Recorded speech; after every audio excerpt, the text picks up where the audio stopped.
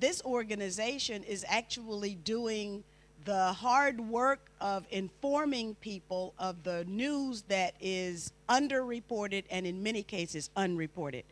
So I want to thank Alternative View and Ian Crane for inviting me to be with you this evening. I have two artistic offerings, and I hope you will consider them as quite a treat.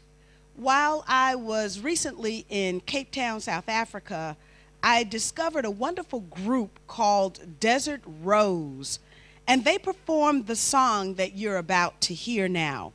They sang in Hebrew, Arabic, and English with such passion and in such dulcet tones, it found my open heart. This tune and the video stay with me wherever I go, a combination of haunting tones set to scenes that I actually saw myself on my triumphal entry into Gaza. Triumphal because I tried 3 times to get into Gaza, as you heard, to see for myself what the controversy had been about, to see for myself what Operation Cast Lead was about, and to see what the people of Gaza were all about. What I will tell you this evening is my story that rarely gets told objectively in the special interest media. My story is blocked out by special interest right-wing and left-side media. I'll leave it to you when you hear my story to wonder why. I would like for us to call up now the Desert Rose video, which, by the way, is banned in South Africa. The name of this video is Who Is Your God? Who will you answer to? Ya Israel, wa man huwa ilahakum, wa man huwa alladhi yastajibu ilaykum. America, there's only one God. You've built your castles to the sky with deaf ears to the small child's cry.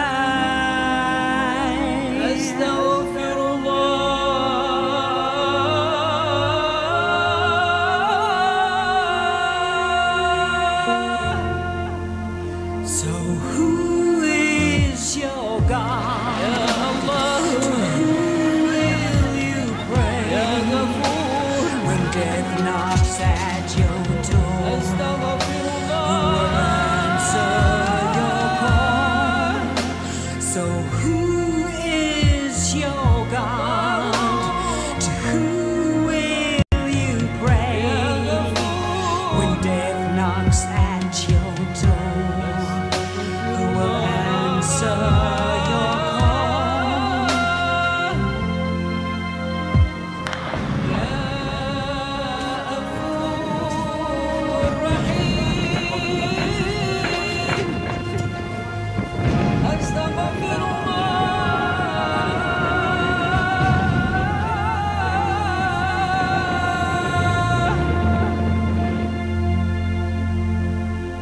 America, ya Israel, there's blood on your hands. You silence your brothers and taken their land.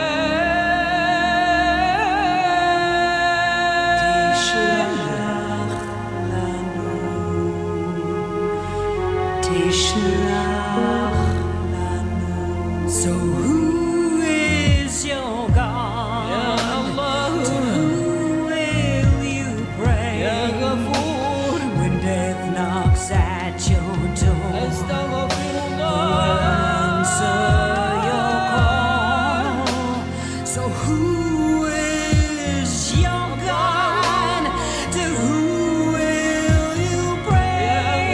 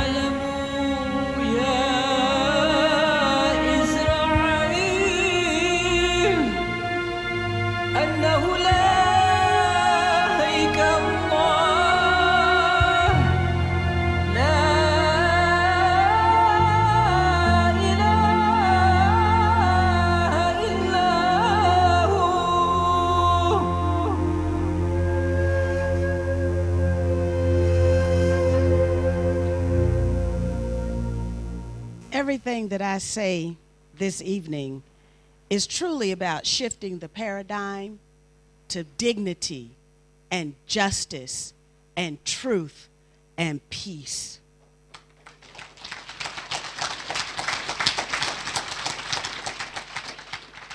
I received a call on day one of Israel's Operation Cast Lead asking me to please get on a boat and go to Gaza to deliver much needed medical supplies to people being bombarded with depleted uranium munitions, cluster bombs, white phosphorus from F-16s and helicopter gunships, all in an area about twice the size of Washington, D.C., with no way out for the people to escape. Much to my mother's dismay, I immediately said yes. We all saw, thanks to Al Jazeera and Press TV, the bombs raining down on the people. There was no way I was going to turn down an appeal to help because I had been there before. It was like deja vu for me. In 1991, I had stayed up all night, mesmerized by the U.S. bombs falling on Baghdad, and I couldn't believe that something so beautiful that looked like 4th of July fireworks could be so deadly. George Herbert Walker Bush had given us 7 reasons why war on Iraq was necessary. Not a single one of those reasons was good enough for me. So as a member of the Georgia legislature, I asked the Speaker of the House if I could speak on a point of personal privilege. The speaking time was granted to me, and I went to the well of the House to explain my position. I recounted the history of U.S. aggressions against countries populated by people of color. I announced that I rejected our president's 7 points for war, and then intoned that George Bush ought to be ashamed of himself for launching Operation Desert Storm against the Iraqi people. My colleagues stood up and walked out on me. Their action was carried in every major newspaper around our state. The members changed the rules to test my loyalty to the United States. My harmless environmental legislation to establish a study committee to examine whether environmental racism was the reason why metropolitan Atlanta's blackest zip code also suffered the highest toxic releases, died for a lack of a second. And then, out of guilt and probably respect too, one of the Speaker's old hands confessed to me that he had been instructed to kill the bill in retribution for my remarks. He apologized to me for going along with the Speaker's dictate. I was at least gratified that the truth had been spoken by me and by my new friend, who was one of the longest-serving colleagues in the Georgia House. After that, I ran for the U.S. Congress with the platform that all of our relations, both foreign and domestic, have to have one foundation, and that is respect for human rights. As a child of the civil rights movement, I knew what lack of human rights meant in the Confederate South of America. I had been there with my father at demonstrations and on picket lines. On one hot and humid Alabama day, I even faced the Klan, armed and spewing their hate. And I knew how our dignity had been won. Our dignity had been won because black men were wearing reaffirming signs around their necks, proclaiming, "I am a man." Our dignity had been won because black men and women who spoke out of turn or cast a glance too long at a white person or dared to assert their dignity as human beings ended their lives wearing ropes around their necks, swinging from trees, that strange fruit that Billie Holiday made famous.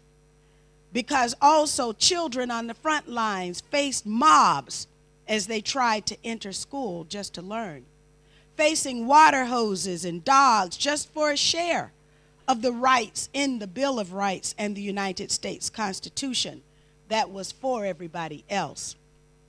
University students sat in Greensboro, North Carolina, placing a simple demand: just to be served. These were some of the actions that helped our country join the community of nations. So I understood aggression for oppression when I saw it. There was no room, in my view, for nuclear weapons, NATO expansion, or discrimination against any person, group, or country.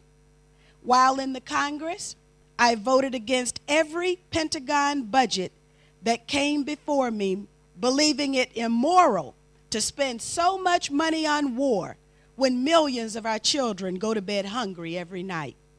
I introduced legislation to eliminate the use of depleted uranium, to ban the importation of coltan from the Democratic Republic of Congo into the United States because of the horrific human rights abuses committed during its mining, despite the fact that Bill Gates needed coltan to power his Xbox and our other 21st century gadgets.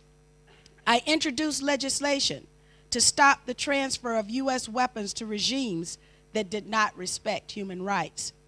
I represented the Congressional Black Caucus at the Durban World Conference Against Racism, despite intense pressure to not attend in order to avoid a discussion of Zionism. I was the first member of Congress to ask the Bush administration of the September 11, 2001 attack on the United States, what did it know and when did it know it? I defied the Democratic leadership that had instructed Democrats to stay away from a congressional panel created to investigate the government's response to Hurricanes Katrina and Rita. Not only did I participate, I held a town hall meeting in New Orleans, received testimony from residents there, and invited residents to Washington, D.C. to tell their stories to the congressional panel, and wrote legislation based on what I learned from the Katrina survivors to punish with loss of federal funds and equipment for the period of 1 year any law enforcement agency that denied the civil rights of its residents, and believe me, that did happen. And 2, environmental legislation mandating that health effects of the toxic brew still resident on everything in New Orleans and other affected areas be made public so people would know before they moved back and before cleanup crews went to work just what the environmental hazards were that people faced, similar to what happened at Ground Zero on September 11th. Fed up with the lies of the Bush administration after its election theft in 2000, which I used the congressional office to investigate, as well as September 11th and the Iraq War, I filed articles of impeachment against George Bush, Dick Cheney, and Condoleezza Rice. I left Washington.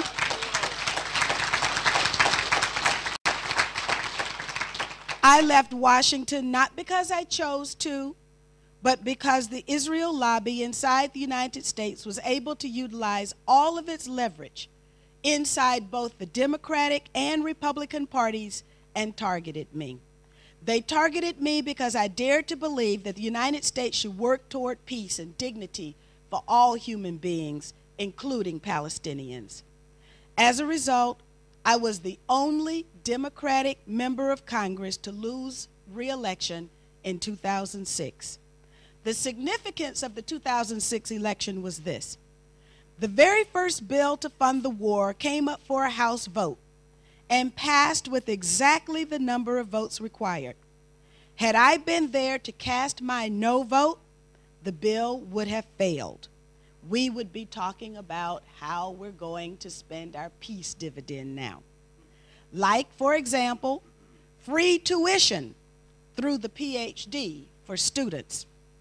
But instead, the war party that consists of pro-war elements inside both the Democratic and Republican parties made sure they controlled enough congressional votes to keep our country at war. And so now President Obama is poised to spend the most on war in 1 year since President Bush began the global war on terror. In 2007, I declared my independence from every bomb dropped every threat leveled, every civil liberties rolled back, every child killed, every veteran maimed, every man tortured as a part of the U.S. war machine. And I began working with the Brussels Tribunal to hold both Blair and Bush accountable for their war crimes in Iraq.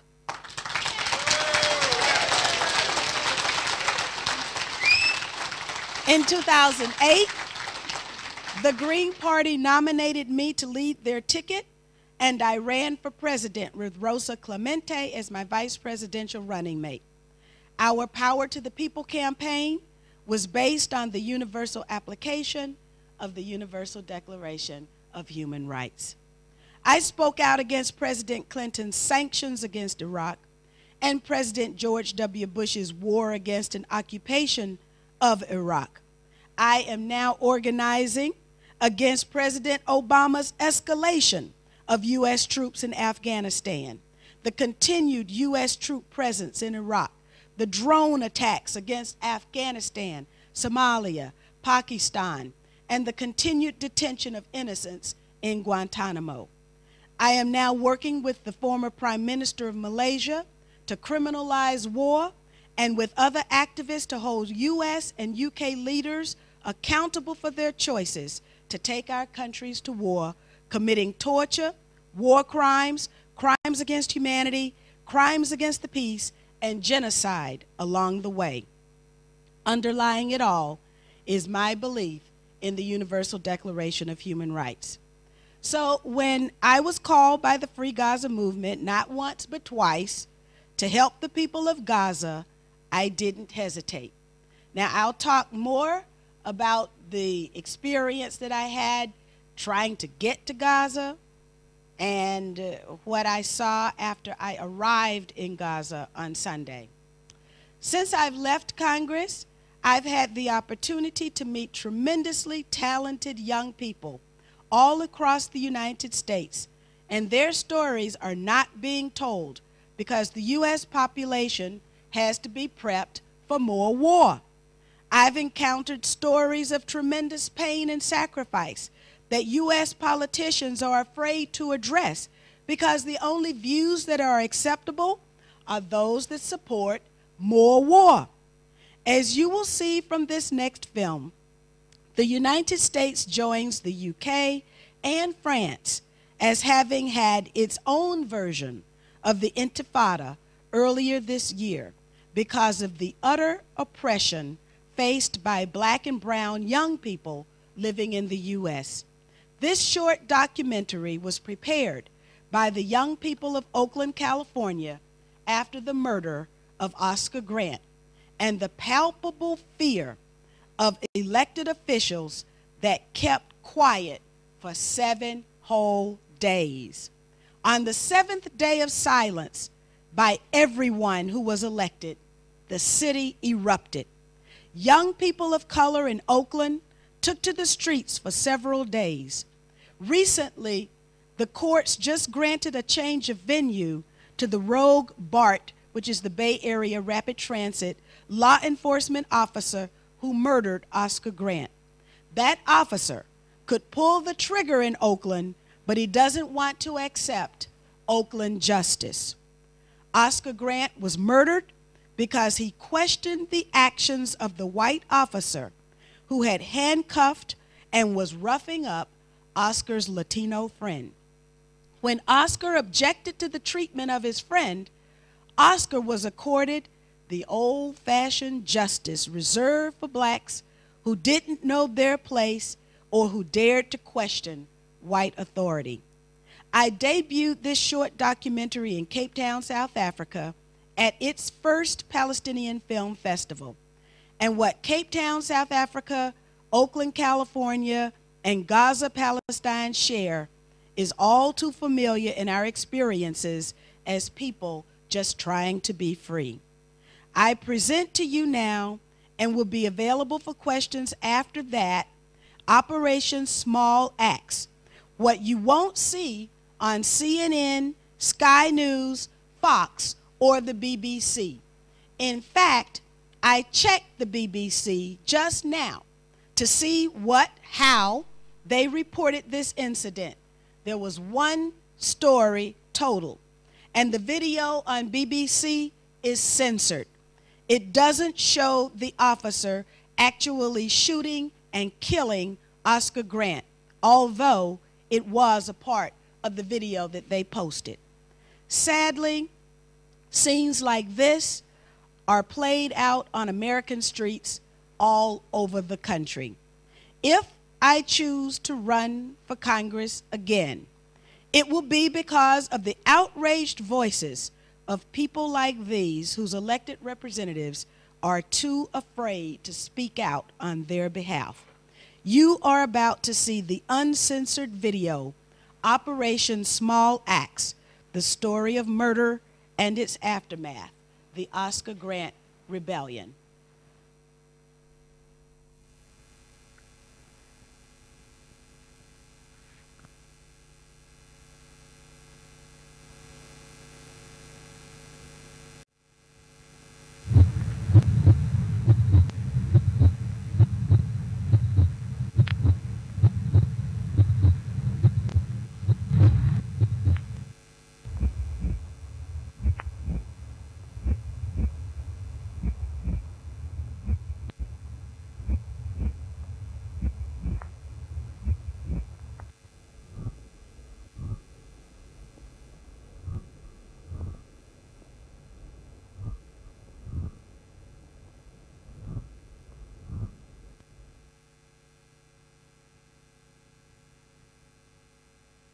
And the people revolted. It's some of the worst rioting the region has seen in years. Police were calm right now in Oakland, California, went ignored as anger boiled over at a controversial police shooting. Rioters busted windows, set fires, and pounced on police car. One woman tried to defend the violence. How do you feel about the origins of the police forces being slave catchers, and now you were walking through Oakland, a black man wearing a slave catcher's uniform? How do you feel about that? Well, I don't agree with you. You don't agree with the fact that Harriet Tubman had to run her ass through a fucking trench full of shit? You don't agree that you shouldn't wear that fucking uniform? Are you kidding? Say fuck the police, we ain't listening. Say fuck the police. Yeah, you know, the police, you know what I'm saying, the system has failed, you know, all black men in Oakland. See, you lollygagging, Dallas. You lollygagging, man. You lollygagging, man. That's unfair. Call for some charges. Yeah. You scared to walk your own streets? I ain't afraid of anybody walking, brother. You real big. Then they handcuff me like this. Then they handcuff my wrists to my ankles and start kicking me all up in here, right? Well, that boy didn't do nothing. They shot him in his back while he was already subdued and all. He was handcuffed. Come on now. Yeah, he had handcuffs on. And dude had his fucking knee in his fucking neck. We fighting against the system, the big trees. We the small lacks. We the oppressed peoples. JR is a brother that I've been knowing that's been down with the struggle for years. He's the Minister of Information, and he did an article in the Bayview about my incident with the police. Jail, Messley, the killer, cops. Jail, Messley. Come on, man, y'all can cheer with us, man. All right, thanks, Jail, Messley, man. He could have shot y'all. Right? Y'all support dude, right? Yeah. Y'all support that? Y'all fist him or something?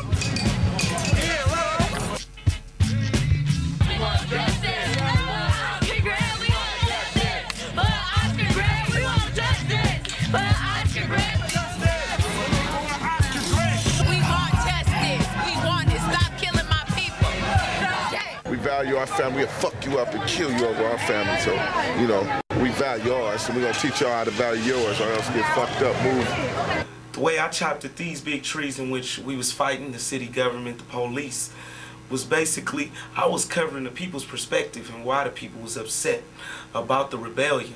That's when the police attacked me and basically arrested me on a felonious charge of arson. A police officer should be ashamed to call himself an investigator after what he testified to in court. Fortunately, that's under oath, and I'm sure that some perjury was involved in what happened today. But the idea of the judge stating on the record that it borders on recklessness for JR to stand up for his rights and defend himself when he's not guilty shows what kind of justice people can expect from this system that I believe is criminal for its injustice. We've just seen that today. The judge told me I was reckless because I didn't plead to a lesser charge, and I'm not pleading to no lesser charge because I'm innocent. GR writes for the paper. He was covering what was going on. I'm not pleading to no charge. I'm innocent. We gonna fight it. It's just really a shame that I gotta fight a case for 8 months that I'm completely innocent of, and they know that I'm innocent of it. And of course, the police been at jail a long time. And the only thing we can do is stand up and fight it.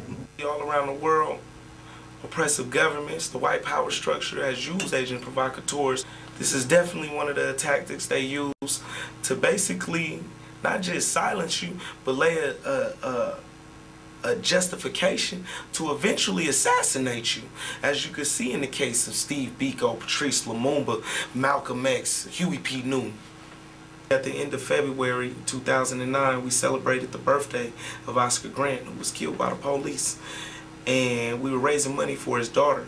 Basically right now in a turbulent, very turbulent time with a lot of things going on. So since we getting infiltrated right now because this Oscar Grant movement or whatnot, they finding like a loophole, they finding like a kink in our armor because of all of this activity around this brother getting caught on tape dying at the hands of a police. So now they feeling like it's room to send agents provocateurs and police informants and FBI informants and other people into our organizations. So now I think we have to kind of close ranks. Agent provocateur, self-confessed agent provocateur, Mandingo Hayes, came and started a fight to disrupt, discredit, and neutralize, possibly get people caught up in cases. He did all this to crush the movement of resistance that's going on against city government and the police in Oakland with the people versus the police and the city government. No. See, we got things called agent provocateurs and shit, you know what I'm saying? See? Provocateurs. I don't know which one the provocateur.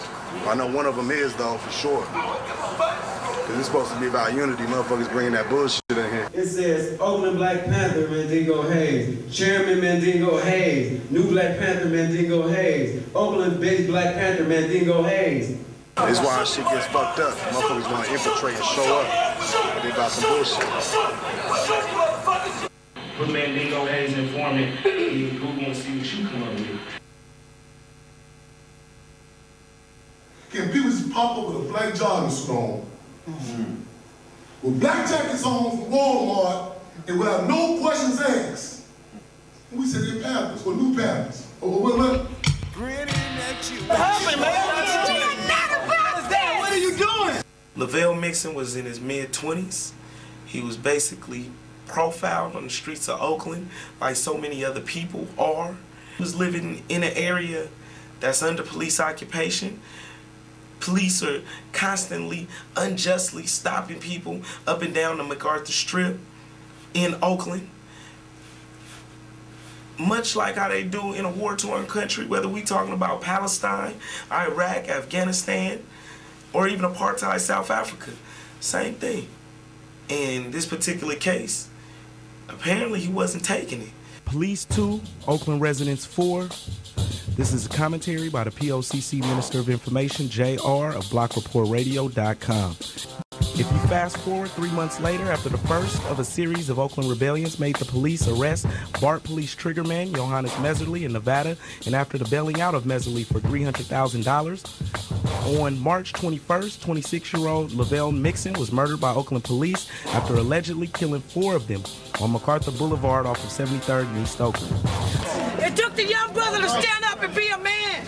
He let him know, you're coming to kill me, I'm going to take you with me. You're coming to kill me. Let's go. Let's do this. Ironically, thousands of people at the same time Lavelle lost his life were protesting the war in Iraq, where San Francisco police attacked the crowd, but only dozens gathered to see what happened to Lavelle Mixon, who let his actions speak about what he thought of the racial profiling in our community. My son was loved. There was something behind his pain. There was something behind his anger. There was something behind his frustration and his fear. There was something there. And there certainly was a human being. And that was a brother who we shouldn't have lost. To go out like that, he was a straight up soldier. His mama didn't raise no punk. Hey, we keeping it mixing, straight up. Keeping it mixing, man. So we can stop and pray for this brother right here? Because we loved him too. R.P. East Oakland King, 82nd verse, man. Straight up. This time, instead of the Gaza Strip in the Middle East, we're talking about the MacArthur Strip in East Oakland. Instead of the occupation force of the Israelis in Palestine or the Americans in Iraq or Afghanistan, the low-income black communities in America are dealing with the police, FBI, ATF, and DEA, to name a few.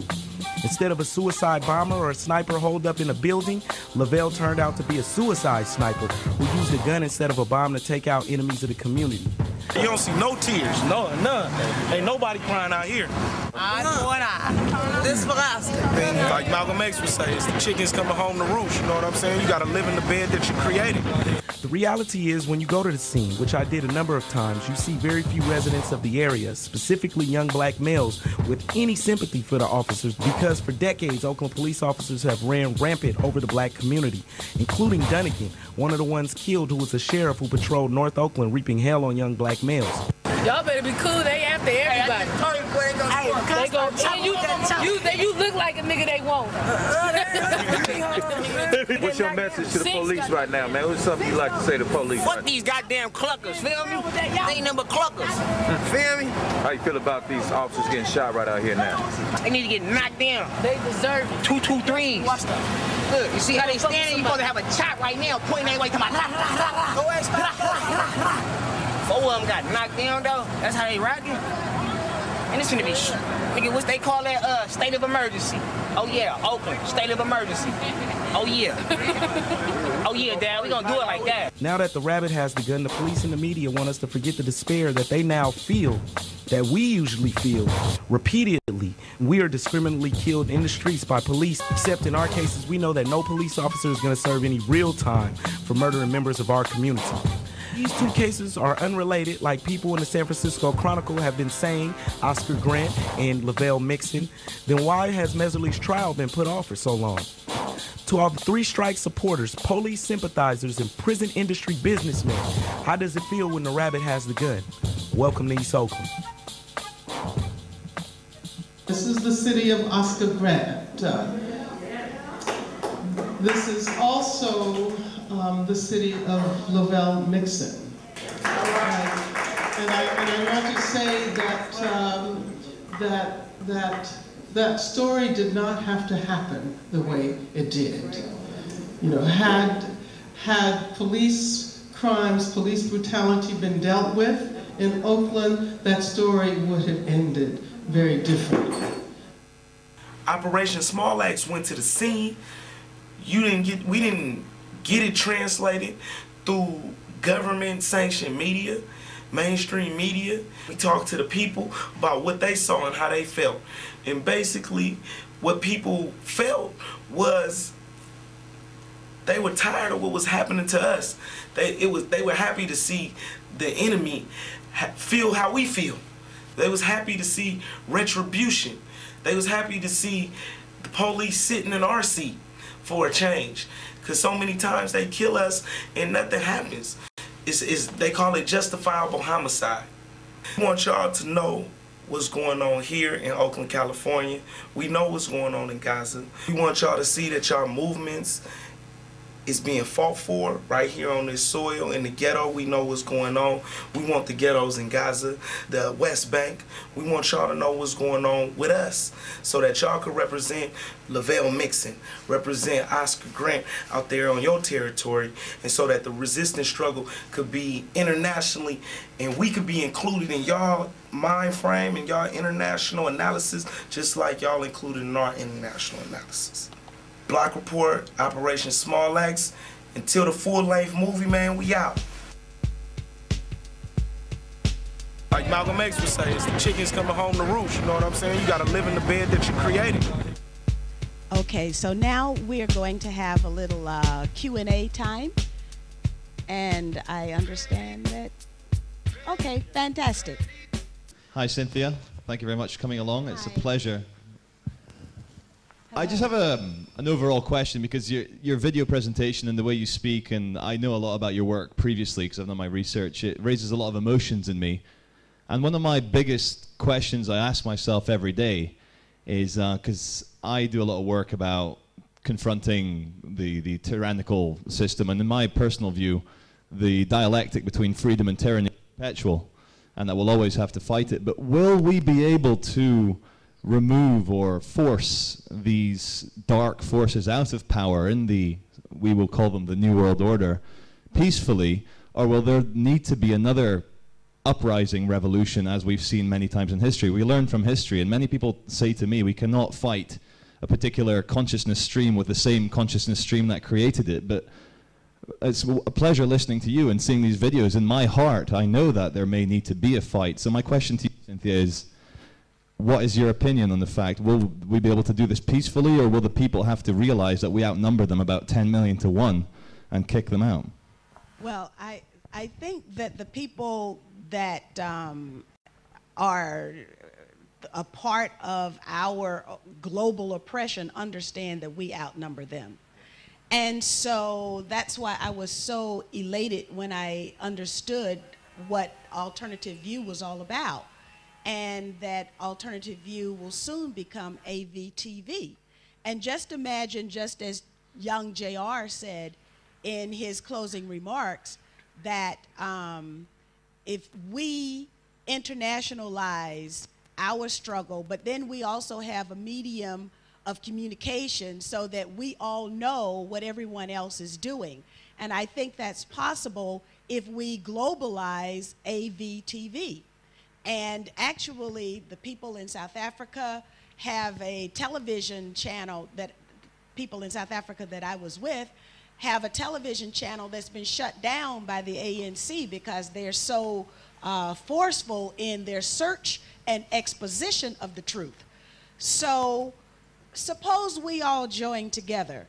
We fight our local battles where we must fight them, and then we also internationalize our resistance. I do believe that we can win.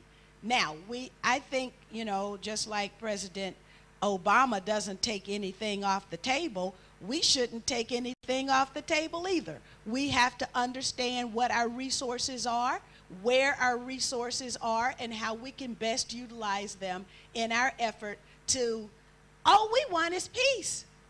They're the ones who want war and injustice and to rob us of our dignity. So surely we ought to be able to win. And actually, we've seen victories. We've seen victories all over Latin America if we look.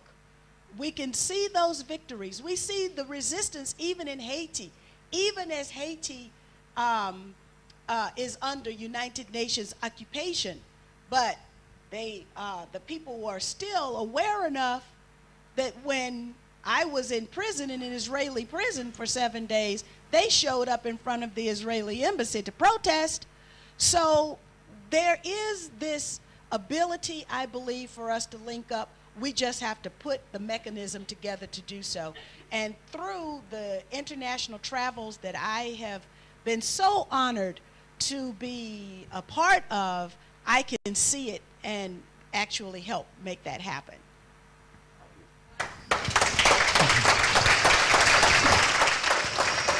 Okay, can we have the next one, please? Yeah. Hello, Cynthia. Oh, is that David? Hello. Oh, I love David. David saved my life, y'all. No, I didn't. Yes, he did, too, because I didn't know how to swim, and I support. had my life jacket on backwards. Cynthia, I was very interested. I was very interested to hear you state that video, the first one, the song, the pictures still and moving of Palestinian suffering in the recent Shoah, had been banned in South Africa. Yes. Is that right?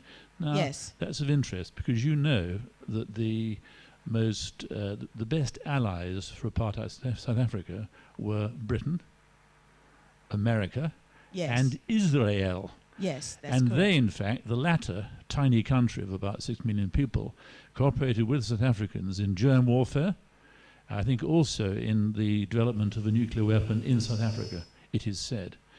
What I'd like to know is who in South Africa, what organ of state banned that harmless video? You know, if any country should be showing that video, It should be South Africa. So what I'm asking you really is who banned it, and what is your feeling about South Africa? Are there actors who were there 30 years ago still behind the curtain pulling the strings? My trip to South Africa was so enlightening. I learned so much because these young men who had the television station that had been banned were a part of the resistance against the apartheid regime. And so they understand fully how the ANC came to be the resistance organization that finally won the favor and was able to become the government. But right now, for those of you who might not be aware, South Africa is literally on fire, as was the situation in Oakland, because the major unions all over South Africa have been out on strike against that same ANC government. The organization that banned the song was the South African Rabbinical Society. And of course, because of the relationship, the close relationship now between the oppressors and the ANC government, sadly enough to say, the group Desert Rose has effectively been banned all over South Africa.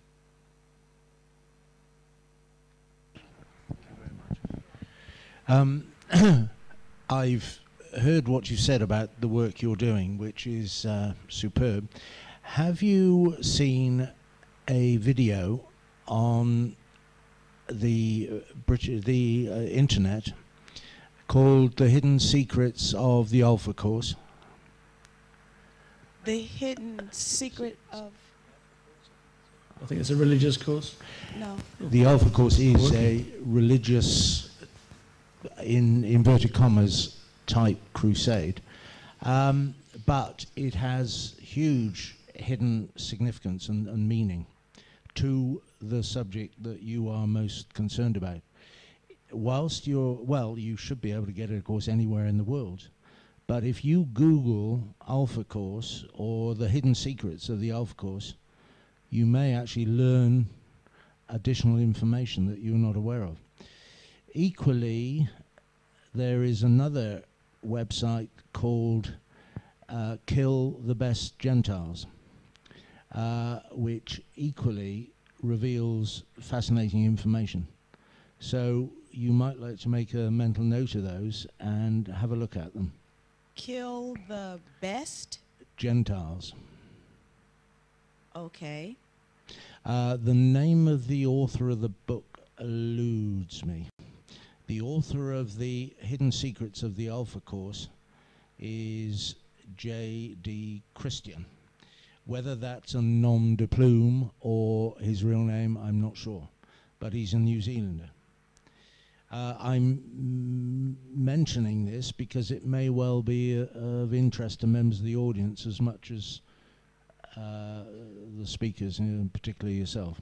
Why don't you tell us a little bit about what it is? Because if it is about what I think it is about, I do have a comment to make. Sorry, you've asked me if I would just enlarge a little bit? Yes, please. Now, you've mentioned the word Zionism several times. Yes. And the gentleman over here asked who it would appear was behind censoring the film in South Africa. Yes. Now, I first heard of this phenomenon 3-4 years ago, and I've done quite a bit of reading and study about it since. Let me give you a synopsis very briefly then about the Alpha Course as you've inquired. The Alpha Course would appear to have much more significance than would appear on the surface. Have you heard of it in America or not, the Alpha Course? I never heard of it at all until you just mentioned it. Okay.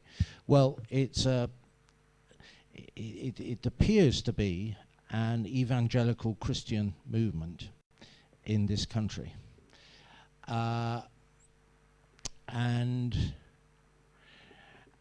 But it may well be masquerading under disinformation or an umbrella. The aim would appear to be spreading the Christian message, and people are invited on courses, and there is significant likeness to brainwashing to some of their techniques. Now, you've mentioned the Zionist aspect, and there is a faction of world Zionism who are intent on conquering the world. And it goes back to biblical times. The battle between Christians, Christian Jews, and non-Christian Jews. It may seem far-fetched, but from the reading I've done, it appears very significant. Now, that battle is heavily influenced and conducted by the banking fraternity. And the banking fraternity have very close interests with this Zionist faction that I've mentioned.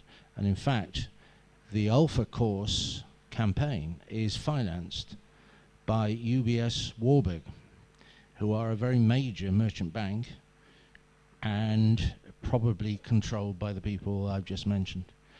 So, now the parameters and the scope of the subjects covered in that book, The Hidden Secrets of the Alpha Course, are mind-blowing. I'll just give you a few examples. I think I get your drift. Okay. And I think what would also be of interest, I believe, to this audience would, along the same lines, would be the book that I am currently reading. The author is Jeff Gates, and the title of the book is Guilt by Association. Now, of course, I have experienced what it's like to be targeted by the Israel lobby in the United States. But most people inside the United States don't understand how the lobby actually operates so that it can control the votes of the 535 members of Congress. And Jeff Gates, in that book, explains it very well, such that during Operation Cast Lead, there were only 5 members out of 535 members of Congress who voted no when the resolution called for supporting Israel. You might have some interest in the resolution that was just passed by the House of Representatives that spoke to the Goldstone report and basically criticized the United Nations for daring to make such a report and then to do such an investigation. Well, the interesting thing that is not being reported is that contained in that resolution was the green light for Israel to attack Syria and Iran. So now the United States House of Representatives has gone on record in support of more aggressive action. I think it is critical for the people of the United Kingdom to know how you came to be engaged in this war. I think it's critical for the people of the United States to know how it is that they came to be engaged in this series of wars. And why is it that Dick Cheney could make a list of 60 countries and say that the United States needs to go and fight all 60 of those countries, and even against the interests of people who are working families in the United States, even against the entire national interest of the United States? We have got to do something to figure out how it is that, now this is some new information that I just found out, and that is that the NATO countries ended up in Afghanistan because they were called immediately after September 11th happened by the United States government. And the United States requested an ambassador-level meeting. At that meeting, they said, we've been attacked. You've all seen it. We, NATO, is a collective defense organization, so we invoke our collective defense. We need you to go to war against those people who are making war on us. We know who did it. We know where they are. We've got the evidence. But guess what? They said, but it's secret, so we can't share it with you. And just like that, all of the NATO countries sent their treasure into Afghanistan. And look at what's happening now. Just like that. That's how I'm told that it happened. Yes, Cynthia, personally speaking, for me, one of the most shameful acts in my life was the public execution of an innocent man on the London Underground. And which was nothing more than state murder. The police lied to us. There was all sorts of puffer jackets. He was leaping. None of this was true. And then they managed to silence the majority of people in our country by saying we are civilized, we must not resort to violence. What do we do when people swallow the blatant mendacity of the authorities with this execution of this young man? And it was an execution, make no mistakes, 8 bullets into the head on an underground train, and then backed up with lies. The person that gave the order has subsequently been promoted, and the then commissioner of the Metropolitan Police is now doing the lecture tour. How do we, is there any alternative but violent struggle? Because if you try to argue with these people on an intellectual basis, they will just be deaf to it. And if you try to use ridicule and humor, it may be lost to the greater majority who might see the point at the time of the joke but forget about it the next day.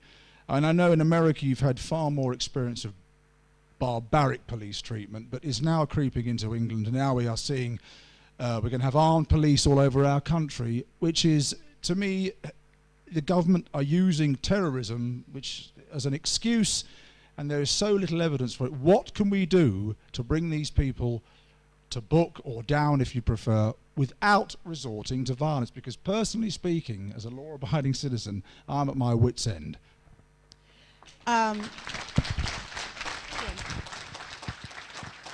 There's a lot of us who are also at our wit's end. And in many respects, in many audiences, too many audiences, I have said, I don't understand the American people.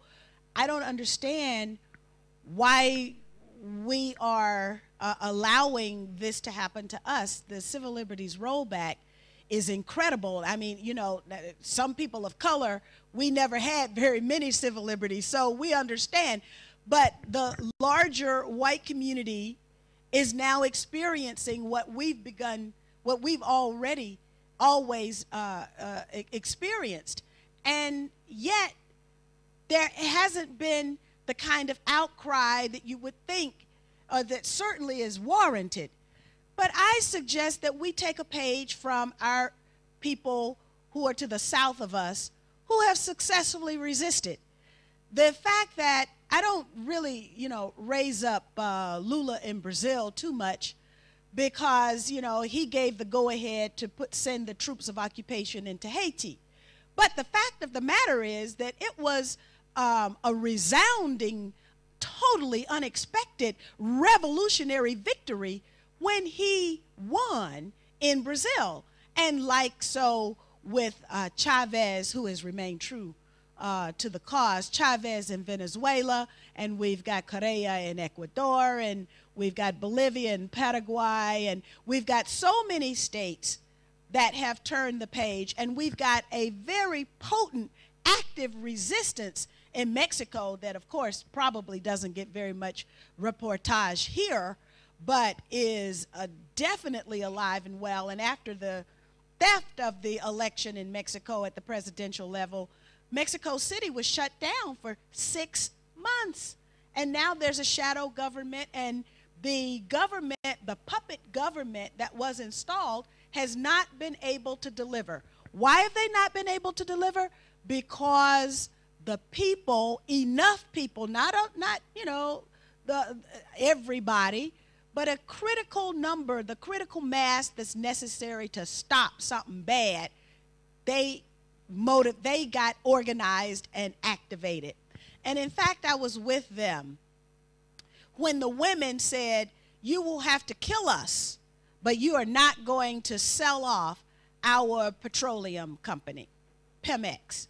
And they actually had action from inside the Congress and action outside of the Congress. They completely circled the Congress and didn't allow anybody to break the circle. You couldn't get in.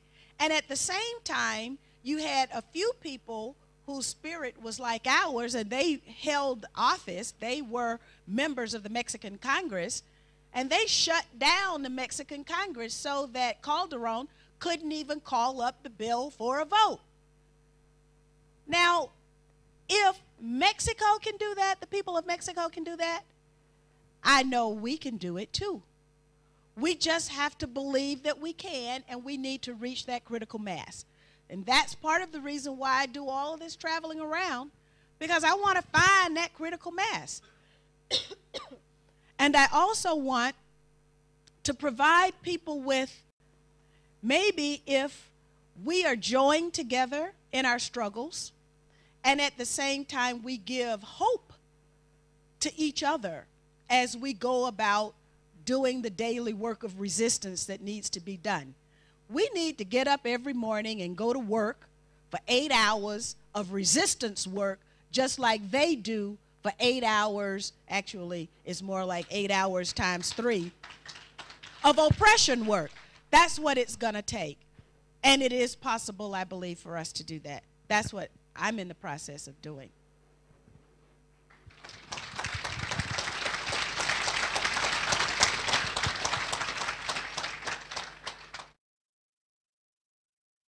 Okay, then. Well, let's give a resounding thank you to Cynthia McKinney, one of the bravest women in America.